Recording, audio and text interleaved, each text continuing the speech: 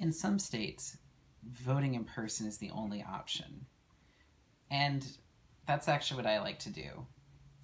I enjoy the ceremony of it, and you get this cool little sticker when you do it. Many states have early voting as an option. Also, it's against the law for your employer to reprimand you if you need to leave work to make time for voting. So, let's see how you can find out if early voting is available in your area. The National Conference of State Legislatures has a great guide to the rules of early voting by state. It tells you when it begins, when it ends, and a general idea of where it happens. Oftentimes, you're going to need to go to your own state's website to find out the exact hours of each office.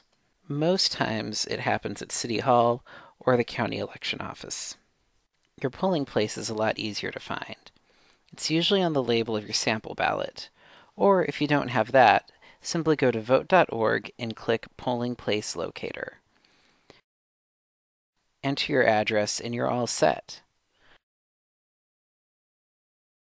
Ballotpedia.org has polling place hours by state. Much of the country is open from 7 to 9 for voting.